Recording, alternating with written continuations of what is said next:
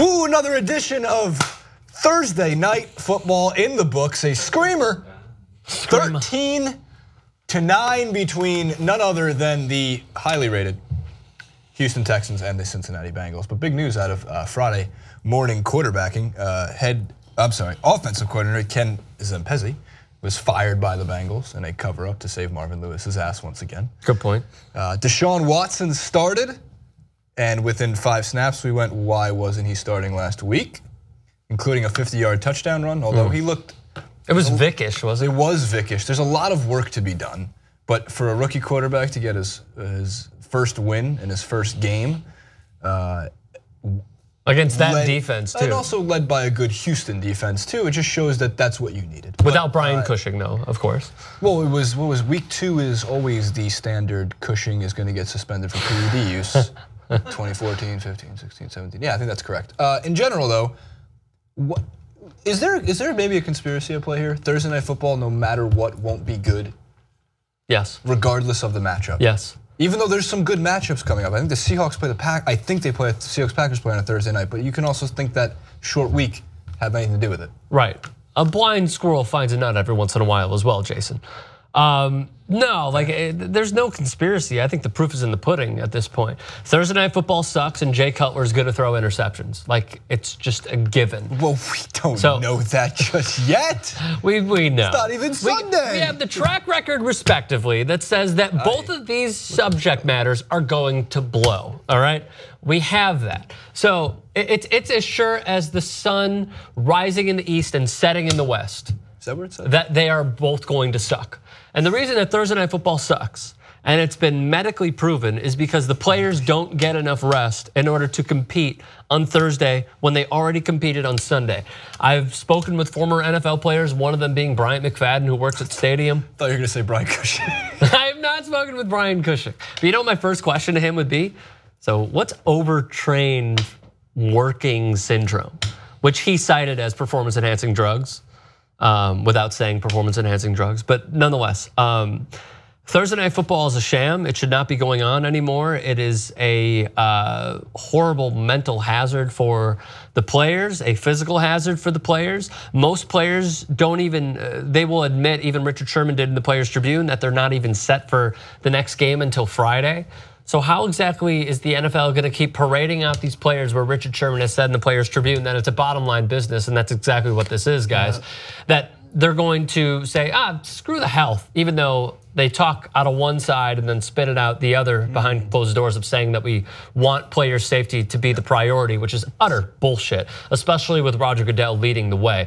So Thursday Night Football should be gone. If they want to even do Tuesday Night Football, I'd be okay with that because it's a bit longer of a turnaround. But until we stop watching as NFL fans and stop watching this sloppy product over and over and over again, it's not going to change. Well, you may get your wish sooner than later. There's a lot of empty stadiums going around, but that's another conversation. But regardless, you know, it's the bottom line. We know that that is what it comes down to, regardless of how many CTE studies that will come out and back up your point. There has literally been a movie made. I mean, Will Smith was good in it.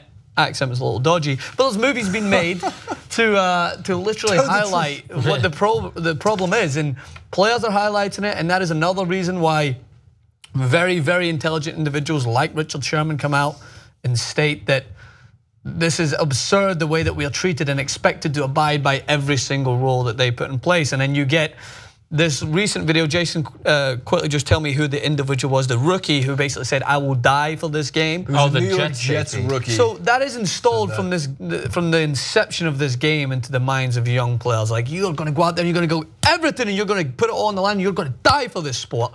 And then you get guys like Martellus Bennett are like, "I'm not dying for this." Like, they do not treat me. Like, you're being treated as if you're just being sent out there like a gladiator, but you're not getting any of the recuperation time that you need. We know how extreme it is on their bodies, and as you guys know, people are asking, why is he sitting on the panel if he's not going to discuss the game? I'm not watching the game, but the funny thing about this game is I could summarize what it was just by the highlight tweet of JJ Watt's tackle. That was the biggest highlight of this game. Correct me if I'm wrong.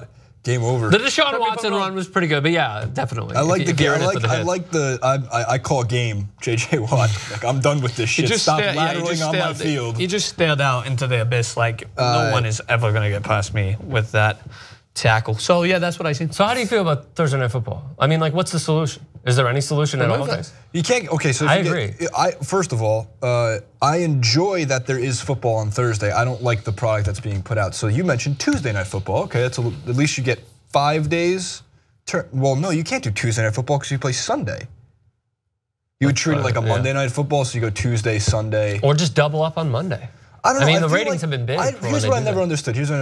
Why not have don't start Thursday Night Football until the bye weeks start, and then whoever's coming out of a bye plays Thursday, so you have 10 days off completely. You're definitely more ready to go then, and it's usually a division matchup because I think the byes are late. So then you have a division matchup on Thursday night. You're healthier. You've had 10 days off instead of the normal, would be what, 4 between? If you play Sunday Here would be the afternoon. correct solution. Stop the preseason games, cut them in half, and then give another bye week if you want to parade them out for every Thursday, for each team having a Thursday night game. Cut the, whatever it is, it's like how many, what's the 10 minutes per, you do 5-minute quarters for the preseason, something like that. Just really, if you want to have your 4 games and still get your advertising money, you have 5-minute quarters. It's super quick. Make them, first of all, they put them on Red Zone, you'll make more money on that kind of shit. But the matchups themselves, usually when there's first of all, with football, even the best matchup on paper, Seahawks-Packers, for example, last Sunday, wasn't a thrilling game until the 4th quarter. Whereas the Bears and the the Bears and the Falcons came down to almost punching it in for the Bears to win that game. That was the most entertaining finish to, I would think, of last week. So, and my memory is as short as 5 days ago, so I can't remember it from last Sunday. So you can't just get rid of it because there's too much money involved, and if we can put the money in its own separate column, yeah, then just say F it, no more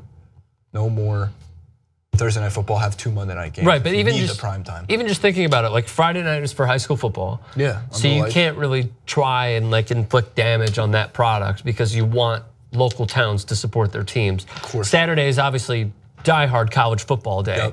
And then Sunday you have all the games. Monday you have Monday Night Football. You could double up on Monday, or as I said, you could go to Tuesday and try to give them one more day. The fact is, if you try to play any games other than on Monday, you're fucking the players completely. Like, I know you said it before, but Michael Robinson, former Seahawks fullback, said that it was like a car crash. Many other players have said it's like a car crash. So try getting in a car crash, barely getting out of bed on Monday, having this sort of week after Sunday where you're able to recover and what have you. You get in the cold bath, you get in the hot bath, yada yada, and then you're finally ready for Sunday. But then try shortening that by a few days. It is almost impossible. And a lot of these players are playing not only hurt, as every season does in the NFL because it's 100% contact rate, but also they are inflicting so much damage from there on out with their lives. I mean, these are fathers, these are sons, these are brothers, what have you, in their respective families. And you are killing the families of a lot of these people as well, just so you could put them out to go score 6 or 7 more points. Yeah, so make them play Sundays, not Thursdays. Yeah. That's our common ground. Cam Newton literally got in a car crash and then played. That was incredible. Fretz? I have no other points to say than you're both on point. And it's not like you're making this assumption that it's such a good product that people just could not turn away from. People watch it because it's there. It's like the Europa League in world football. It's just there. If you removed it, no one would really care that much. It's just because it's watched. If you look at the track record, I remember last year when I was watching NFL a little bit more closely, and I'm really into, like, I love the sport and I love watching it, but Europa League. Both. But last year I remember I could not count one Thursday night game that I was like, yeah, no, because it doesn't happen. It just doesn't. What's the True Jordy's reaction in the Europa League? Thursdays. It's like, it does not come off the tongue. He dies talking about it. Look, I'm good. Hold on. Okay. That's how bad Thursdays are. Yeah, seriously, he's getting choked up. Choked on it. All right. All right, well, we're in agreement. We are, for once. Usually are. Hopefully more.